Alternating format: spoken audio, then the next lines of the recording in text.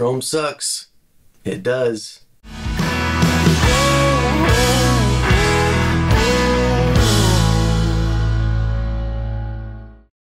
Now I realize that my thumbnail and my intro there were maybe a little bit clickbaity, but I have had a real, honest to God, bad experience with chrome hardware, and I'm going to tell you about it. Case in point, this is my 2011 Gibson Les Paul traditional Goldtop, and I don't know if you can see this, but it has its fair share of buckle rash. And also the back of the neck has its finish taken off, and it's also had a headstock crack and repair. And furthermore, I don't know if you can see this, but it has a little bit of its finish taken off there naturally, not done by me necessarily, most of it done by the previous owner, but that is to say that this guitar has age on it, and the chrome hardware on it, as I got it, it just didn't match, and so it still had the shiny chrome humbucker pickup covers, and some of the other hardware was just, like I said, shiny, and it didn't really match the aesthetic of the rest of the guitar. So naturally, as you may have already guessed, I wanted to age the hardware to match. And as I put this away, one of the main targets was the humbucker pickup covers. So I thought it was going to be easy, but it turned out to be quite the ordeal. I should have known better because I've kind of experienced this before.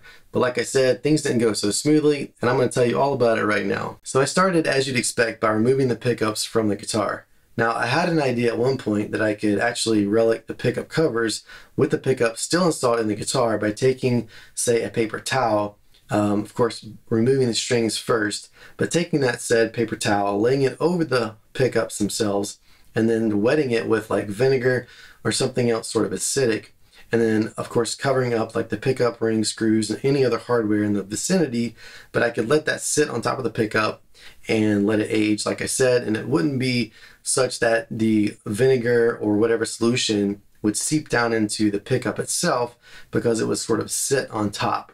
Now, I thought differently about that. I've seen people do that in the past, and I got to thinking that when I've seen that done by people on YouTube, for example, the results are that it leaves sort of like the impression of the paper towel on the pickup, and then it just doesn't look really natural. So I decided against that and decided to do it the hard way. And when I say the hard way, I mean I decided to take the pickup cover off the pickup itself. Now, to do that, you have to cut or disconnect the solder joint connecting the cover to the pickup. The pickups that I have are actually burst buckers, and there's a white label as well as a black label, but the white label itself tells you which kind of burst bucker it is, and it has a date on there. Unfortunately, it was kind of in the way between me getting the pickup cover off, and so I had to decide how I was going to get around that. I thought I could maybe take the label off, but I realized it was going to tear, and so I decided to just kind of pick at it and move it out of the way. In the end, I kind of burned it with a soldering iron and probably ruined it, but I have pictures and I know what the pickups are. If I ever decide to sell them, hopefully someone will, take me at my word that these are actually burst buckers. But I like the pickups and I think I'm going to keep them anyway, so it's kind of a moot point.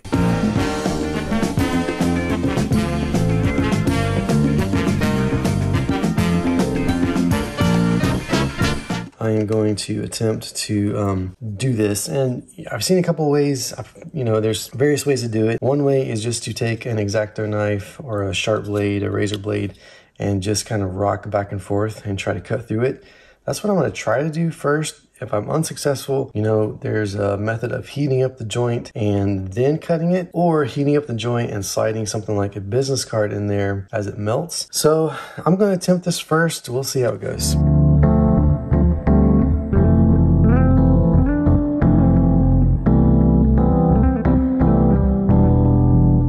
So that actually worked. I have separation. So I'm going to try that with the other side and the other pickup, I guess, and hopefully it works.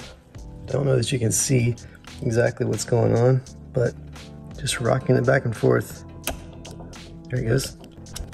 Now I hope I'm not slicing through the pickup. For some reason, I don't think that's the case. The winds, are inward of the bobbins and there's some clearance there, so, I don't think I'm harming the pickup in any way.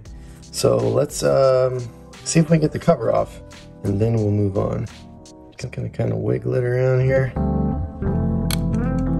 I don't think these are wax potted, so there shouldn't be any wax kind of gluing it together. Alright, so there we go. Here's your burst bucker 2 pickup in all its glory. Alright, pickup number 2. I've got a little bit more room with this label, but once I get my soldering iron in there, I'm gonna probably burn it if I don't move it out of the way, or try to. Alright, there we go. 3 down, 1 to go. Really don't want to slice my finger. Alright, should be good. Now as far as relicking the pickup covers, my plan was as follows. First I took a Scotch-Brite pad, one of those yellow sponges with a rough green surface on the back, to the entire surface of the pickup cover. As I understand it, a Scotch-Brite pad is supposed to be equivalent to a very fine sandpaper, but unfortunately it left what appeared to be some pretty deep scratches in the pickup covers. My next step was to apply blue painter's tape strips to give the appearance of string wear. This happens inevitably with any kind of metallic pickup cover. Over time, the strings just sort of make these shadowy lines and give this appearance. Next, I placed the pickups in a muriatic acid bath. Hey, what? You know you don't have to tell them every detail about your terrible experience, right? Well, yeah, but I've kind of already started. Dude, you edit the videos. Just take this part out. As a matter of fact, just take all the previous stuff out and get to the point. Yeah, but they've already seen all this stuff, so it's kind of too late. You're pathetic. Yeah, you go back in your little door there. That was weird. As I was saying, I placed the pickup covers in a muriatic acid bath. If you're not familiar with this method, it's not actually a bath, it's just something I call it. But you take muriatic acid, or it could be hydrochloric acid, something really acidic, and you don't actually immerse the hardware into the liquid, you just expose it to the vapors. So in my case, I took this little blue container and put it and the pickup covers in a bigger orange Homer bucket, and that was my sort of muriatic acid bath, exposing the covers to the acidic vapors. And what that's supposed to do is sort of accelerate what would naturally happen over time. So after I put the covers in this sort of acid bath, I would take them out, exposing them to the air. What that's supposed to do is kind of oxidize them and accelerate the process even further, and again make it seem all kind of natural.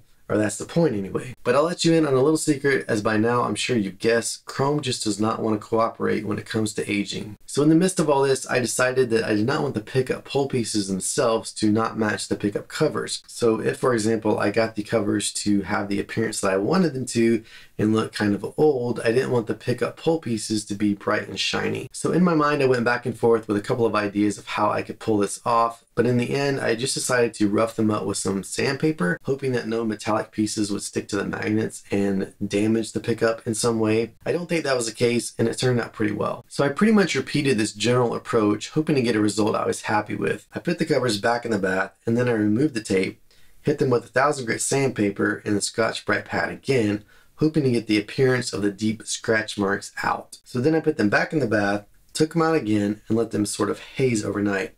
And when I say haze, I mean that I did not remove any of this sort of acidic condensation on the covers, and I just left that there and let it do its business overnight. Then I got the idea, actually from someone else on YouTube, to cut strips of Scotch-Brite pad and sort of sand between the tape. And I thought for some reason this would give me a better result, even though I'd kind of already done that to begin with. After that, I was sort of getting fed up, and I took a Q-tip and applied muriatic acid directly to the covers between the tape. Then I took the tape off again and applied more muriatic acid with the Q-tip to the entire pickup cover surface. And then I hit it with a Scotch-Brite pad yet again. And finally, I got so fed up that I immersed the entire cover completely in acid. They continue to have scratches in them, it seems like, no matter what I do. I could, you know, like figure out a grit to start with and then just go up in number to try to kind of polish it back out and hope that it still looked kind of a matte finish. You will see that this kind of has a haze on it, and if it has the haze and it remains cloudy like that, then the scratches kind of disappear, and that looks pretty cool like that. But here's the thing, it's just kind of cold right now, and the haze is just kind of like condensation on there. So if I do like this and wipe it off, the scratches come back. So I think these are kind of a loss. At this point, I decided to just give up, and I bought some raw nickel covers, which are actually installed on the guitar right now. The ones I got were All Parts brand, even though I didn't get them directly from All Parts. Got them from a third-party seller. I think I got them on eBay, and they were 1 inch and 15/16 pole spacing. Now, some of these pickup covers are different, so you want to check your pole spacing if you're going to get some of these and make sure it is correct. Otherwise, they won't line up. So even though I bought these new nickel covers, I still had to install the chrome covers back into the guitar. Reason being, I recently made a video about how I changed the potentiometers in my guitar, and I wanted to keep the playing field level. In other words, I didn't want to change any of the variables for the sound clip comparisons. If you're interested in that video, you can watch it by clicking on the eye in the upper part of the screen. So I put the covers back on the pickups, quickly soldered them up, checked for continuity, and then installed the pickups back in the guitar. So that being said, since I had already made sound clip samples for the chrome pickups, I thought, what the heck, I'll make the same clips for the nickel pickup covers and make a little comparison. Now, I'm not saying these are going to sound any different. As a matter of fact, they probably won't. But I've always heard, for example, with a teleneck pickup, if you have one that's made of brass or bronze, it's going to sound darker than one that's made out of nickel or steel. I may be getting this confused, but nonetheless, there is a difference in the sound based on the makeup of the metal. Now, in this case, both chrome and nickel are just coatings on top of the steel pickup cover. So again, I don't know that it's going to make that much, if any, of a difference. So when I finally got the nickel covers, I had to install them, of course, which seems pretty easy considering what I had already been doing, but then I got down this rabbit hole of how to install them properly. The burst breaker pickups that I have are not wax potted. You can look further into that, but what it basically means is that the pickups have not been dipped into wax to let the wax permeate the pickup windings. But that's a little bit different than having wax between the pickup and the pickup cover. The whole purpose of potting a pickup is so that you don't get unwanted feedback at high gain. I personally don't play high gain a lot, and I've never had an issue with feedback with these pickups. But while I had the pickup covers off, I wanted to take precaution and ensure that it doesn't happen in the future. Now, I did a bit of research, and it seems like there are quite a few different methods of trying to buffer that space between the pickup and the pickup cover. They range from double-sided tape to foam to painter's tape to wax, etc., etc. For me, it seemed like the easiest and possibly the most effective way was just to use wax. So I got one of my wife's candles while it was hot, and I dripped wax into the pickup cover. I installed the pickup cover onto the pickup, into the guitar, and that was that. Before we get into the sound clips, I realized that the only chrome hardware we've talked about up until this point is pickup covers. And I know what you're saying. How can you judge chrome by its cover? But I present to you another piece of chrome hardware on my Les Paul that was difficult, if not impossible, to relic. It was the pit guard bracket. I basically used all the same methods that I tried on the pickup covers. I tried roughing them up with sandpaper, doing the acid bath stuff, all that to no avail, of course. And so I broke down and I bought a nickel pit guard bracket. The one I got was from True Custom Shop, and when I got it, it was shiny nickel, and so I had to age it myself, but it was very easy to do. I roughed it up, exposed it to some vapors, and it was done. It looked very naturally aged, and I was happy with it. And as a random side note, I noticed the difference between the heights in the pit guard bracket that I assume originally came on my Gibson and the replacement. And as I was replacing the bracket, I realized that the short height of the original one caused the screw to make contact with the top of the guitar, causing a nasty divot.